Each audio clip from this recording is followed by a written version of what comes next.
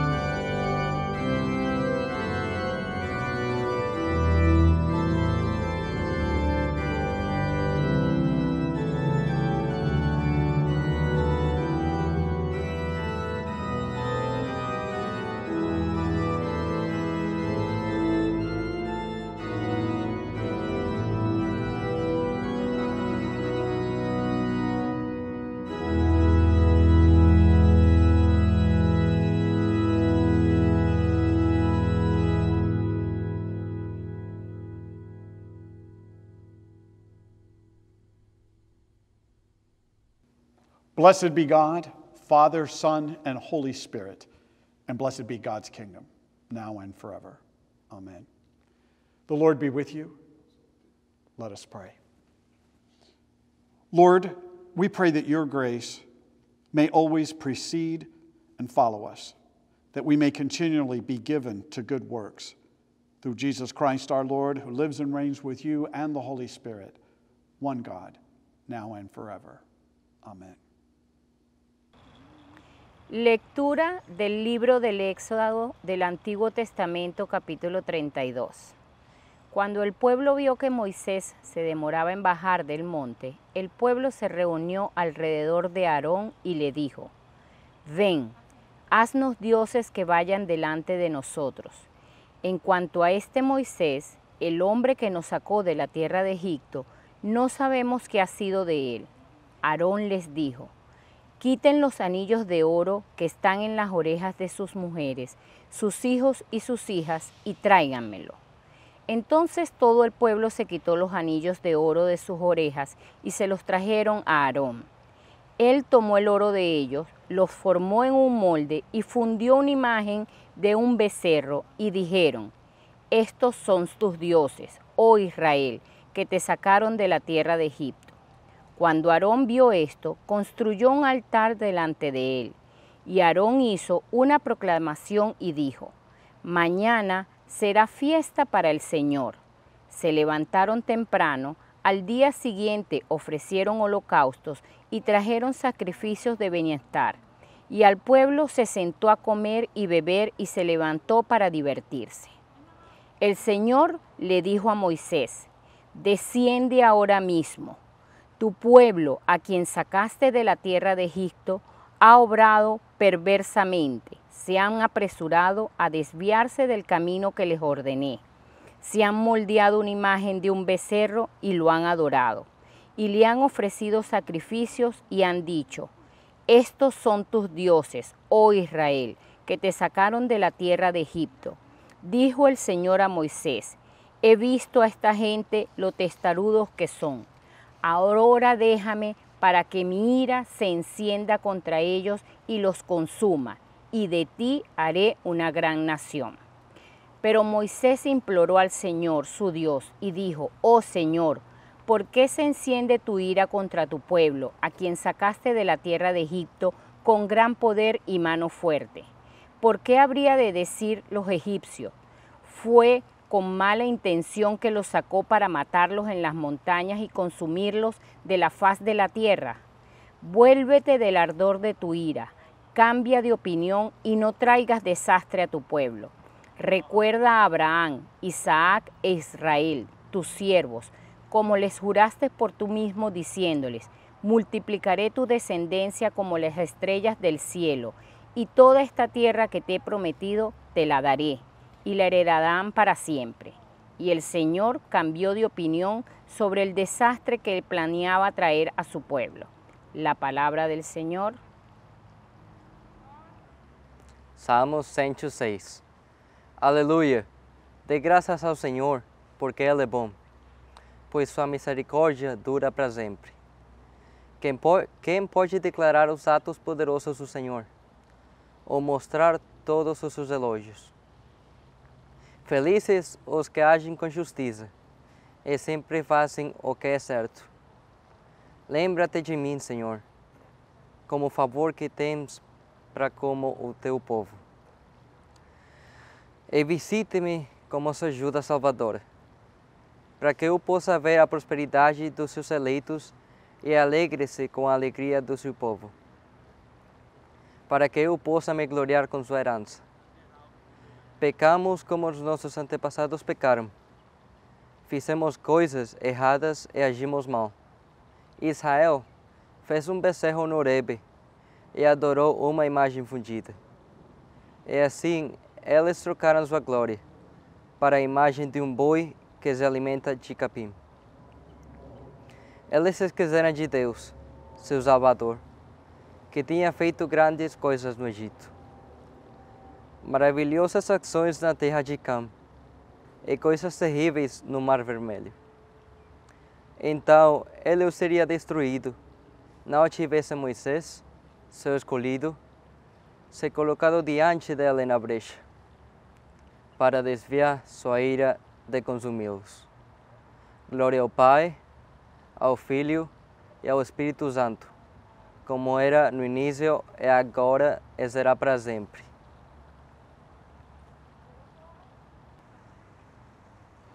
Una lectura del Nuevo Testamento, de la carta a los Filipenses, capítulo 4. Mis hermanos y hermanas, a quienes amo y anhelo, gozo y corona mía, estad firmes en el Señor de esta manera, amados míos. Insto a Euodia y exhorto a Síntique a ser de la misma opinión en el Señor. Si Y te pido también a ti, mi fiel compañera, que ayudes a estas mujeres, porque ellas han luchado junto a mí en la obra del Evangelio, junto con Clemente y el resto de mis colaboradores, cuyos nombres están en el libro de la vida. Regocíjense en el Señor siempre. De nuevo diré, alégrate, que todos conozcan tu dulzura. El Señor está cerca. No se preocupen por nada, pero en todo, por medio de la oración y la súplica con acción de gracias, den a conocer sus peticiones a Dios. Y la paz de Dios, que sobrepasa todo entendimiento, guardará sus corazones y sus mentes en Cristo Jesús. Finalmente, amados, todo lo que es verdadero, todo lo que es honorable, todo lo que es justo, todo lo puro, todo lo que es agradable, todo lo que es encomiable, si hay alguna excelencia y si hay algo digno de alabanza, piensen en estas cosas. Sigue haciendo las cosas que has aprendido, recibido, oído y visto en mí, y el Dios de paz estará contigo. La palabra del Señor.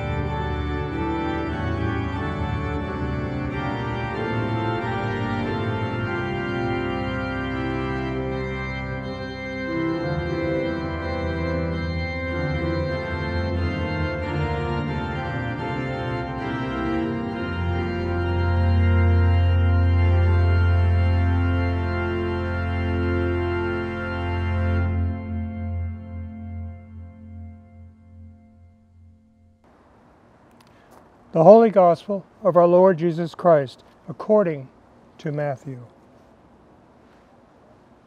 Once more, Jesus spoke to the people in parables, saying, "The kingdom of heaven may be compared to a king who gave a wedding banquet for his son.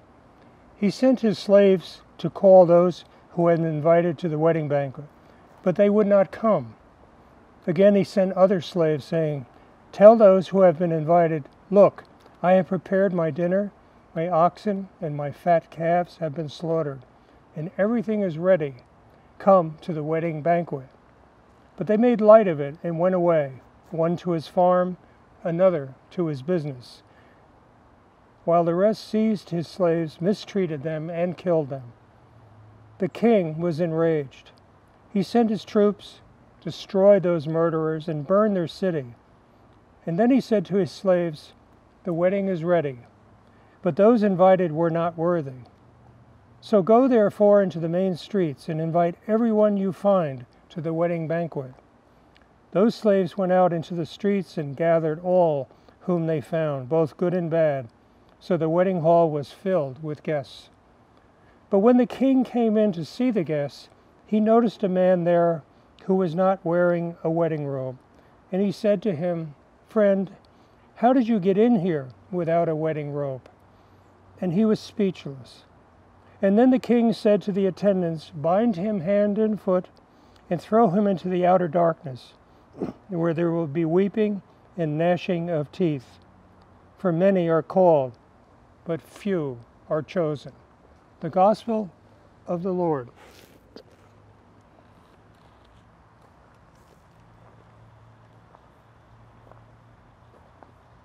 In the name of the Holy and Undivided Trinity, Father, Son, and Holy Spirit. Amen. If you're just joining us for the first time, we're in the middle of a sermon series through our Old Testament lectionary. We started out with the story of Abraham and the covenant.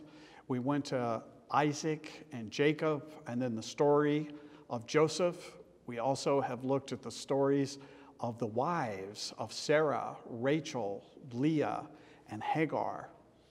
And now we have started the story of Moses. In the last couple of weeks, we have started out with Moses in the bulrushes, with a calling of Moses, and now we're in the midst of the story of the Exodus. And the Bible tells us in Exodus that it had been 40 days and 40 nights since Moses had left the people to go up to that mountain to bring down the commandments and the covenant of God. And Moses being gone these 40 days and nights created an atmosphere of fear and impatience. And in this situation, we need to look at what's behind the idol worship that we have in this morning's story. You see, the people had happened on hard times before this. They'd gotten themselves out into the desert and crossed the Red Sea. They'd run out of water and food, and they'd complained. And this is the first instance that something happened that was so significant that they turned their attention to worshiping another god. Now, Moses had been gone for far too long, and fear had overtaken the people. Their faith began to wane, and God's presence seemed so withdrawn from them. And in response to this situation, they turned their attachment to something else. Now, maybe you felt that way, where God's presence was gone, and no matter how hard you reach for it, you couldn't find it. And when you have you been felt tempted to turn to something else other than God? If so, you're like me and guilty of idolatry. When times of stress or fear or boredom or even crisis come and God seems far away, what is it that we turn to? What are the things we reach for? Because the truth about you and the truth about me is that we all have a golden calf. You and I have an idol. And some of us, if we're absolutely honest, we have a whole barn full of calves and idols. But we as Christians, we know that Christians aren't supposed to have idols. We're not supposed to have golden calves. So we hide them, paint them a different color, and try to hide them. While it's true that we don't make graven images, we don't bow down to these things, nevertheless, we fashion idols out of money, cars, houses, and pleasure. We worship our humanity. And the story of the golden calf is found in this morning's story in Exodus chapter 32. This is a story from 3,300 years ago. The children of Israel had been in bondage for 200 years. Now God calls Moses the deliverer and told Moses that he had heard the cries of his people and he was about to deliver them.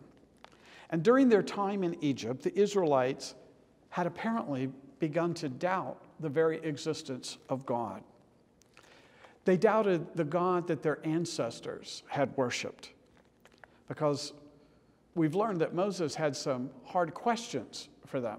Remember when he was in conversation with God, Moses asked, well, if the people ask me who has sent me, what shall I tell them your name is? You see, that's how far distant their relationship with God had become. And so to help Moses prove the existence and the power of God, Moses was given some miraculous signs to perform before the Israelites.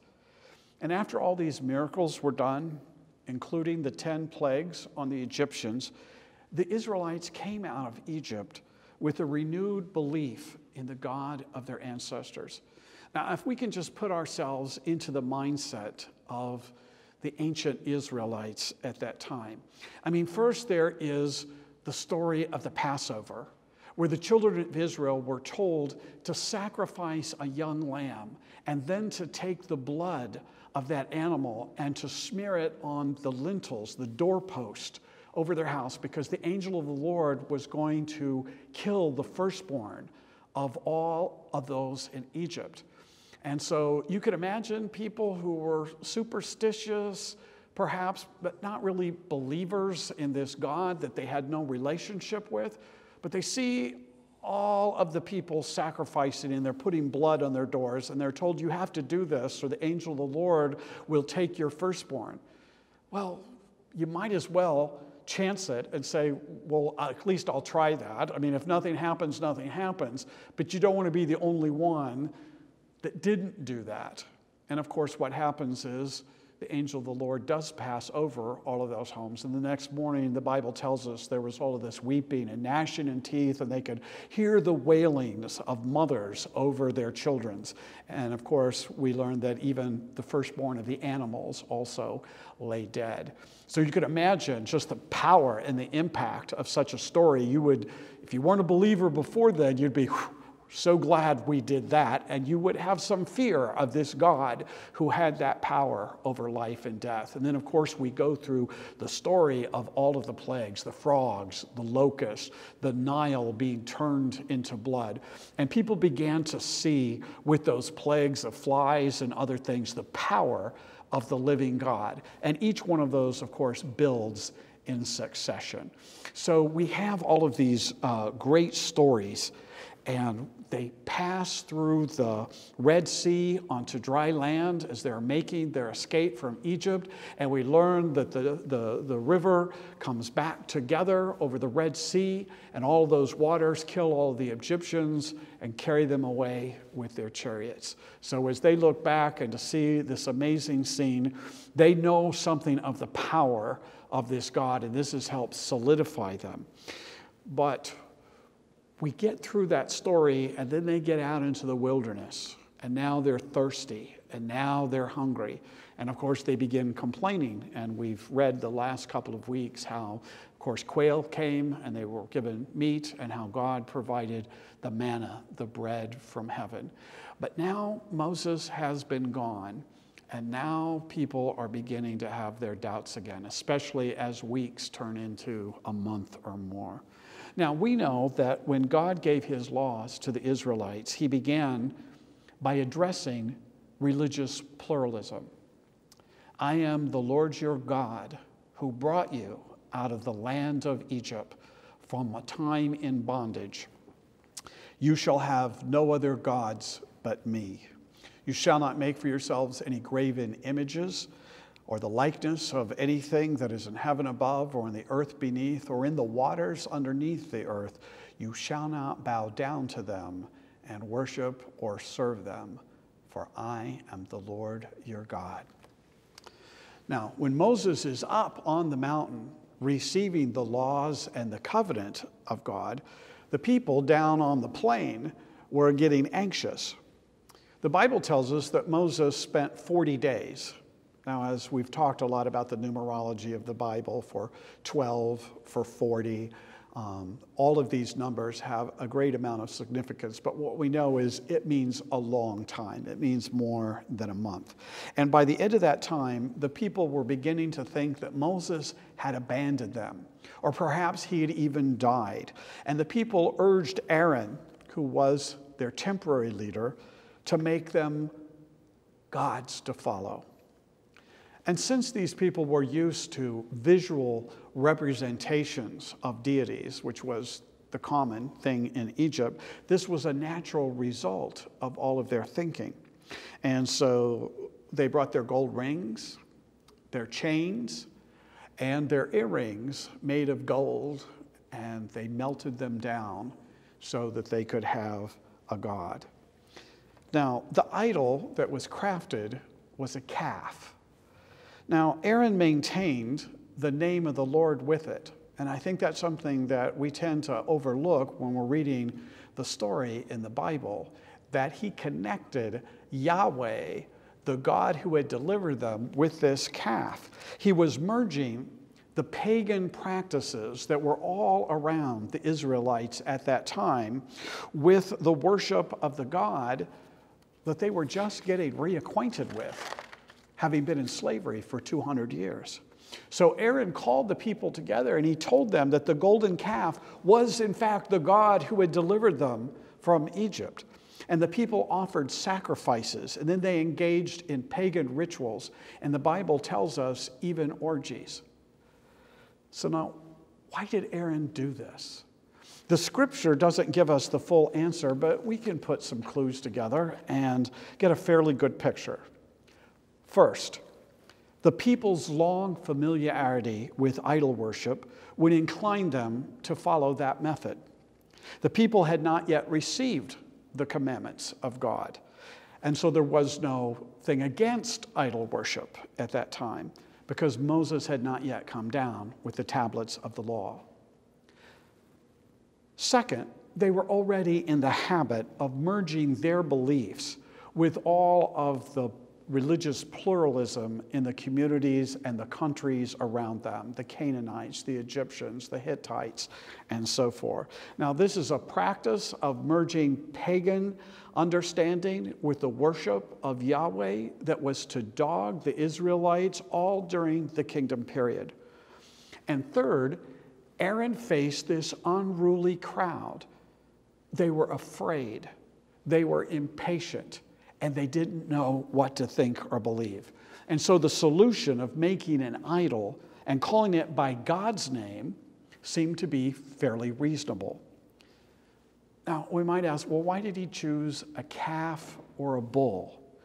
Well, his lame excuse to Moses when Moses came down and found out about it and said, why did you do this? He said, well, it just came out of the fire like that.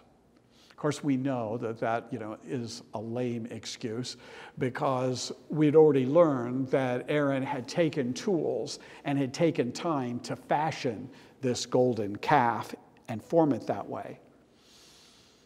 A bull was a symbol of strength and fertility. And the people were already familiar with all of the bull gods that were around Egypt. Bulls were also a typical sacrifice at that time. And of course, I have preached several sermons where I have talked about the strength and the importance of a bull sacrifice versus that of a cow, that you would have many, many cows for milk, for butter, for cheese, and also to take for the hide. And you might have one bull with 10 or 15 cows. If you sacrifice a cow, you still have plenty left. If you sacrifice a bull, you have lost the progeny that that bull would produce. So it becomes an even greater sacrifice and gift to the gods. Now, the image of a bull as a symbol of God being worshiped was a natural connection. Now, Aaron's bull was a mixture of the powerful God who delivered the people through the mighty works and the pagan methods of worship that were borrowed from the people who were all around the Israelites. Now, it would be easy for me to draw a comparison of the golden calf with that huge charging bull, which is right on Wall Street in New York City. It would follow naturally to preach about greed and covetousness and the importance of not putting possessions over people. But I think you've heard that message before. So let me just tell you a story. This is an analogy. Kevin works for a local telecommunications company. And he tells his friends that he loves his job. He loves the company he works for and the benefits they provide. And he loves his boss. But if you were to follow Kevin around for a week, you would notice that something is off. On average, he arrives about 15 minutes late. And he leaves about 15 minutes early every day. Sometimes he takes some of his office supplies home, like when he needs a pen or a highlighter. When he sits at his desk, he has one screen open on his work, and one screen is open to Facebook and to the sports center. He takes an extra long lunch break, and he never stops outside of his cubicle to really talk or to visit or collaborate with any of his coworkers. If you were to ask him about his job, he would say, "Oh, absolutely, I love this job. I wouldn't trade it for the world." But secretly, he's on all the job boards, checking around what else is available. Now, this story of Kevin is a parable. It's an analogy for our relationship with God. Let me tell you the story again, but this time, Kevin is a Christian. If you were to talk to Kevin after church, he would say he loves his church. He loves Jesus, and he loves God. But if you were to follow Kevin around for a week, you would notice that something is off. On average, he doesn't pray. And although he owns a Bible, he really couldn't tell you where in the house it is right now. He calls the church he attends his church, but he only goes if something else doesn't pop up that he'd rather do. And when Kevin does attend, he's an audience member. He's not a participant. He doesn't have any friends there at the church. He doesn't volunteer. He's not involved in any of the small groups. He doesn't go to any of the classes or workshops. If you were to ask Kevin if he loves God, he would say, "Oh, absolutely." And if you ask him if he loved his church, he'd say, "Oh, yeah." But does he really? You see, Kevin has a problem. His words tell one story. I love God. I love the church. But his actions tell a different story. And that story is there's a lot of other things that are more important to me than my relationship with God or my participation in my church. And idolatry is basically defined as anything that we put above our relationship with God. It's when we put God second. So how do you know if something or someone is an idol for you or not? Observe what happens when you're deprived of it or it's taken away. Oh man, when I preached about pornography a couple of years ago, so many guys called me in that next week who wanted to talk about it. If you believe you cannot live without something, that you would do almost anything, including breaking one of the other 10 commandments like lying or cheating or stealing, then it becomes like a god for you. For some people, gambling becomes their god because it makes them feel good and it promises great riches. For others, it can be things like drugs or alcohol. Again, it makes you feel good, and it gives you a feeling of escape or a feeling of power. And even technology becomes a god and an idol for us. You know, we spend our time, we spend our money, and we spend our attention on our technology. It gives our lives meaning. And if you take away a person's device or cut them off from Wi-Fi, well, what happens? They go through withdrawal. You know, when I was a teenager and I was being punished for something, well, I got grounded. I couldn't go anywhere. I couldn't go out with my friends, and I couldn't have friends over. I might just have to go and sit in my room. But today, parents punish their kids by taking away their phone, or they take away their Xbox, or access to video games. The god can devolve into any kind of thing that's like an addiction, whether it's a person, an item, a practice, or a thing. Now for me, confession time, doing work can be my god. I spend my time and I spend my attention doing my work. And of course, it leads me to breaking other commandments. Even ironically, the first one of putting something else in the place of God. It's especially difficult for priests and deacons to honor the Sabbath day because leading worship is part of our work. And our work becomes our identity. And we can confuse leading worship on the Sabbath with honoring and keeping the Sabbath holy. This god, this idol, is really a stopgap measure to keep us from having to face our fears and live with the demands and the ambiguities of being God's people. Because here's the secret fear that my addiction to work covers up. Actually, I'm kind of a lazy person. So I overcompensate by working all the time. Work is my golden calf because it makes me feel better about myself. I get my needs that way. So God comes up with an interesting way of getting rid of this false god, this golden calf. Do you remember the story? You know what happens with that false god, with the idol, when Moses comes down and finds out about it? Remember, he's so angry, he throws down those stone tablets and they break. And then he instructs that they grind up the golden calf, not melt it down, break it into pieces and grind it up into a powder, a fine gold powder. And then he has that powder sprinkled on the water, and he makes the Israelites drink it. Kind of gross, isn't it? But take it a step further. Stay with me with this. What happened after they consumed that gold? What form did it take as it left their bodies? Yeah, it came out in their excrement. Gives a whole new meaning to the word bullshine, right? But it's actually a very appropriate punishment because it teaches a truth about the futility of worshiping an idol. And that is that it can lead to a stinky mess. Amen. The Nicene Creed.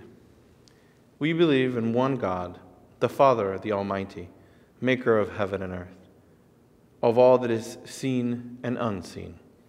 We believe in one Lord Jesus Christ, the only Son of God, eternally begotten of the Father, God from God, light from light, true God from true God, begotten, not made, of one being with the Father. Through him all things were made. For us and for our salvation, he came down from heaven.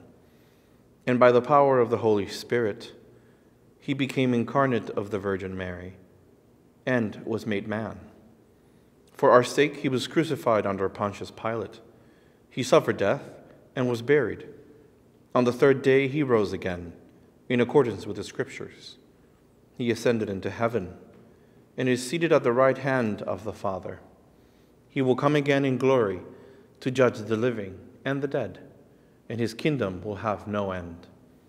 We believe in the Holy Spirit, the Lord and giver of life, who proceeds from the Father and the Son. With the Father and the Son he is worshipped and glorified. He has spoken through the prophets.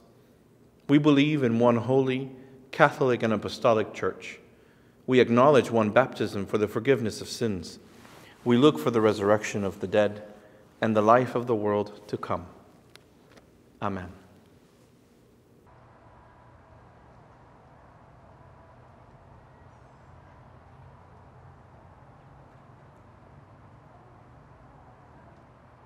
The prayers of the people. The response today will be, we pray to you, O Lord. Let us pray. Lord, for those who need to feel you close, who need the assurance of your love, the encouragement of your Spirit, we pray to you, O Lord. We pray for those who are persecuted, who are discriminated against, who are mocked because of their faith or the color of their skin, or because of who they choose to love. We pray to you, O Lord. We pray for those who are imprisoned, who are tortured, who are exiled, especially those who have struggled and spoken out for the rights of their people. We pray to you, O Lord. And we pray for those who are having financial difficulties because of loss of employment, for those struggling to pay bills, and for those who are having trouble being isolated and feeling alone, for those who are worried about getting sick, and for those who are worried about their families. We pray to you, O Lord. We pray for those caught up in racism and hatred, for the disproportionate number of blacks and people of color who have contracted the virus and died. We pray to you, O Lord. We pray for those who are feeling fed up, who are in discomfort, and for those who are afraid. We pray to you, O Lord. Be with us all, Lord, in all our daily struggles as we seek to follow you in our periods of doubt and despair, and in our times of happiness, health, and loving. Be with us all, Lord, until that time when in your kingdom of love, our joy will know no end. We pray all of this in Jesus' name. Amen. And now may the peace of the Lord be always with you all.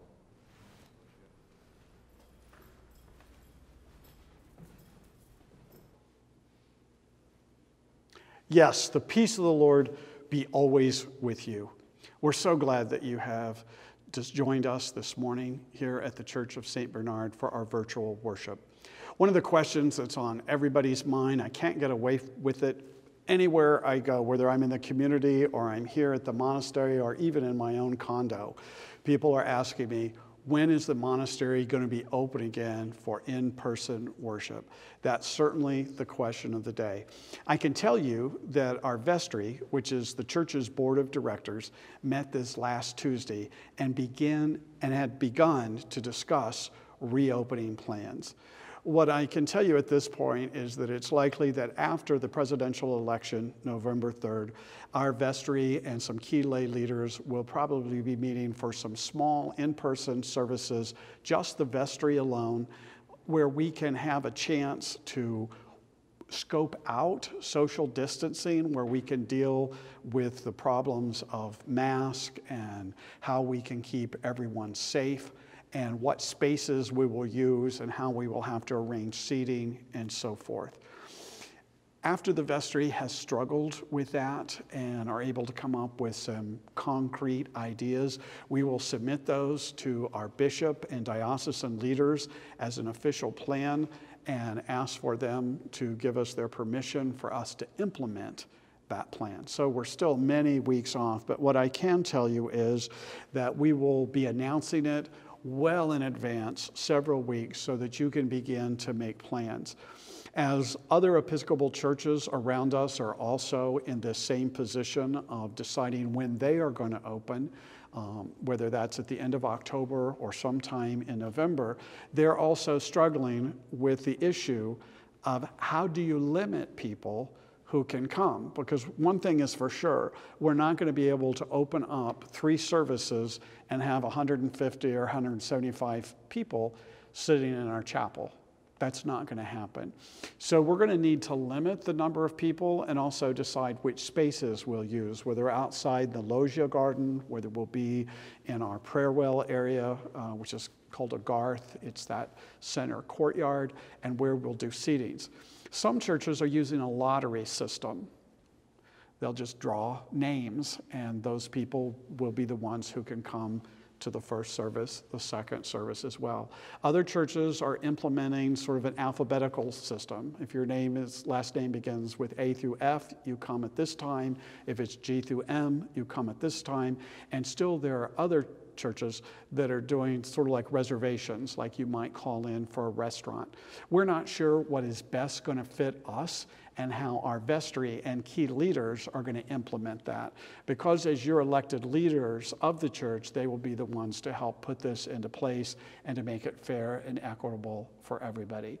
So we're struggling with those things right now. Now, I want to remind you that just because our services are not open to the public, that doesn't mean that ministry or that caring has stopped. Mother Ann is still doing a healing Eucharist every Thursday at 12 noon. It's a short service. It's only about 25 minutes in length, and it is particularly a time of prayer to pray for those not only in our own parish and extended families, but also those in our community and our sinful and broken world. If you'd like to be a part of that ministry, there is a link that was sent along with this one for YouTube and Facebook. You just scroll down and find it. You can also send us a message through our website, www.spanishmonastery.com, or of course, to telephone the church and get more information. If you're watching on Facebook this morning, down in the chat, Gretchen Abidar is our chat monitor, and she'll be able to send you that information as well, so you can join us on Thursday. Our Community of Hope continues to pray for all who are sick and shut in, as does our Daughters of the King.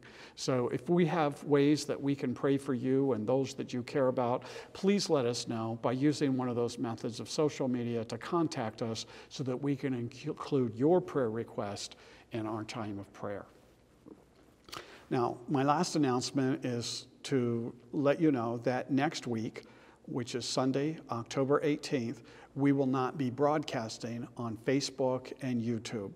Our diocese will be celebrating our 50th anniversary as the Diocese of Southeast Florida.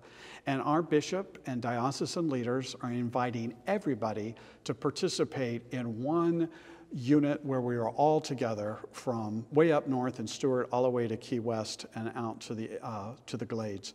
So we hope you'll want to tune in at 10 a.m. next week. If you receive a regular link to hook up with us on YouTube or Facebook, you'll get that same information. Again, it will be posted on our website and on our social media like Instagram for you to get that information. Our guest preacher will be our presiding bishop, Michael Curry.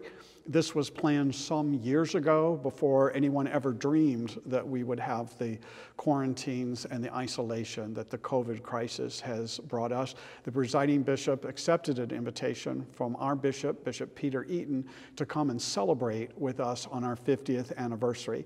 And the presiding bishop, although he will not be with us here in person, will be our preacher through the magic of the internet with a taped sermon for that. So you won't want to miss that. Our bishop will be the principal celebrant in our cathedral church, Trinity downtown, and we hope all of you, and yea, verily, all of the Episcopal churches in our diocese will want to join in at 10 a.m. next Sunday morning. And then we'll resume our regular services for the Sundays after that at 11. Let us walk in love as Christ has loved us and gave himself up, an offering and a sacrifice unto God. Hi, I'm Brother Angel Gabriel. Lilief McDonald. Deacon Charles. Mother Ann. Bob Burgess, Senior Warden. Barbara Harris. Diego Bezaga. I'm Brother Tommy. And I'm your rector, Gregory Mansfield, and we're your delegation from St. Bernard de Clairvaux to Diocesan Convention this weekend. We're proud to represent this parish and you.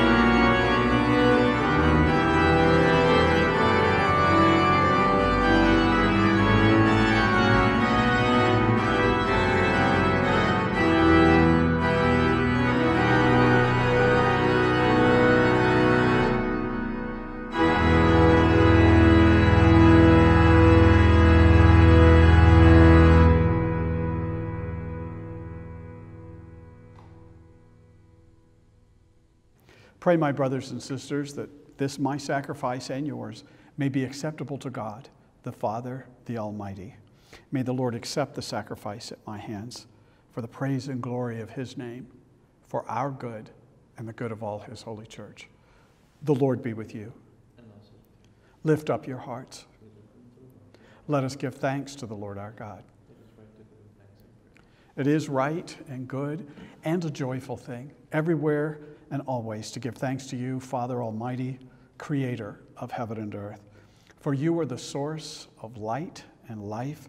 You made us in your image and called us to new life in Jesus Christ our Lord.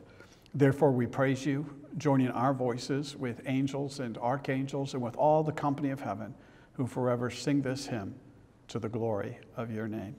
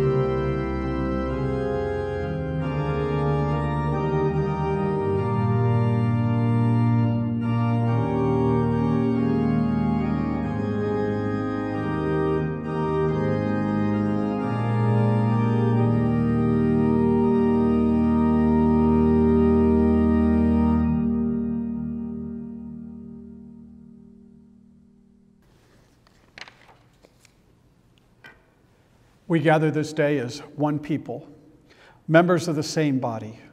I'm grateful, O God, for your many gifts, carrying the hope within us for a world that will be filled with love. This vision was given by you from the very beginning of your creation. You made the earth and all that lives on it. You inspired prophets and shepherds, widowed and those who were enslaved, to seek liberation from all that oppresses, so that we might be released to love fully. You became incarnate in Jesus Christ, so that through him we might experience the depth and the width of your unquenchable love. While Jesus lived among us, he stood up for women and children. He touched the untouchable, healed the sick, and welcomed those who had given up hope of ever being included. Through him we see a path not only to our own freedom, but a path to liberation of the whole world. He taught us that it will not be in the brutality of violence that our world will be saved. Rather, it will be in showing kindness to our neighbor, in standing up against injustice, in returning hate with love, in transforming one heart at a time. It will be the simple but holy task of dining together, sharing bread and wine, and truly seeing one another as beloved by you. We know this because on the night before he suffered and died, Jesus took bread, gave thanks to you, broke it, and gave it to his friends, saying, "Take, eat. This is my body, which is broken for you. Do this in memory of me."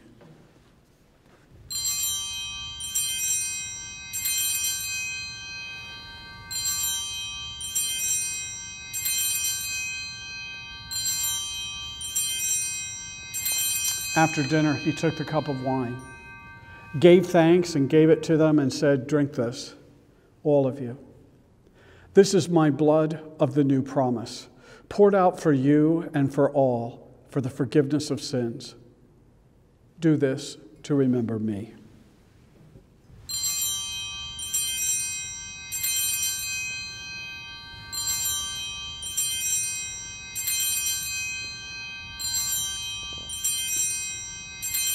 Send your Holy Spirit, we pray, into these gifts of bread and wine.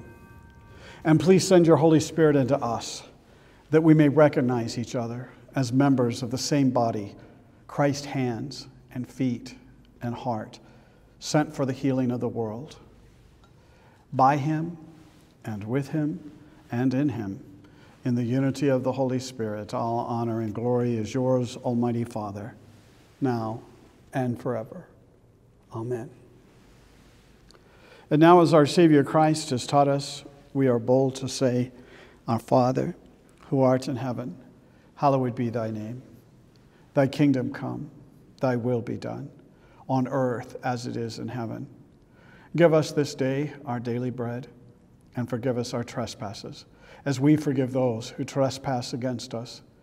And lead us not into temptation, but deliver us from evil. For thine is the kingdom, and the power, and the glory, forever and ever. Amen.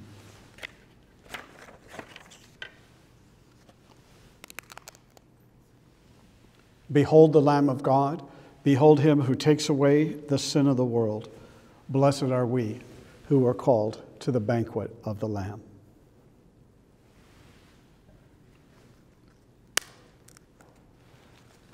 Señor, no soy digno. No soy digno. No soy digno.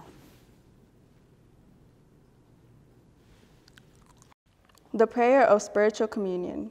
My Jesus, I believe that you are truly present in the blessed sacrament of the altar. I love you above all things and long for you in my soul. Since I cannot now receive you sacramentally, come at least spiritually into my heart. As though you have already come, I embrace you and unite myself entirely to you. Never permit me to separate from you. Amen. La oración de comunión espiritual. Jesús mío, creo que estás verdaderamente presente en el sagrado sacramento del altar. Te amo encima de todas las cosas y te anhelo en mi alma. Como ahora no te puedo recibir sacramentalmente, entra al menos espiritualmente en mi corazón. Como si ya hubieras venido, te abrazo y me uno completamente a ti. Nunca permitas que me separe de ti. Amén. Let us pray. Almighty and ever-living God, we thank you for feeding us with the spiritual food and the most precious body and blood of your Son, our Savior, Jesus Christ. and for assuring us in these holy mysteries that we are living members of the body of your Son and heirs of your eternal kingdom. And now, Father, send us out to do the work you have given us to do, to love and serve you as faithful witnesses of Christ our Lord. To him, to you, and to the Holy Spirit be honor and glory, now and forever. Amen. And now may the Lord Jesus, Son of the living God, teach you to walk in his way more trustfully, to accept his truth more faithfully, and to share his life more lovingly, that by the power of the Holy Spirit we may come as one family into the kingdom of God. And the blessing of God Almighty, Father, Son, and Holy Spirit, remain with you and those you love this day and always. Amen.